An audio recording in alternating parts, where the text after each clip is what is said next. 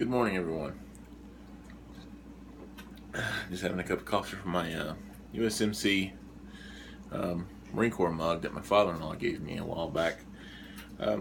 Making this video for very obvious reasons. Most of you that have followed me from the beginning know I have a strong affinity for the military. Today is Memorial Day. It is Monday, March 30th.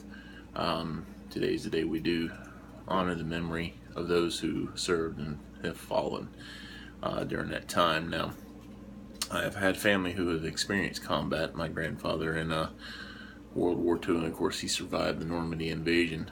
The rest of my family, his brother, I guess it'd be my great uncle, fought in Korea, and he survived that. He has recently passed. Of course, my grandfather passed maybe 12, 13 years ago, and of course my dad, who served in the military, and he was in Thule, Greenland. That uncle who was a Marine, who neither one of them ever saw combat. They were close. My dad was in, had some interesting stories about the Cuban Missile Crisis, because that's when he was in. So there's a lot of families out there, of course, who have a deeper meaning of what Memorial Day means to them today. So this video is for you guys.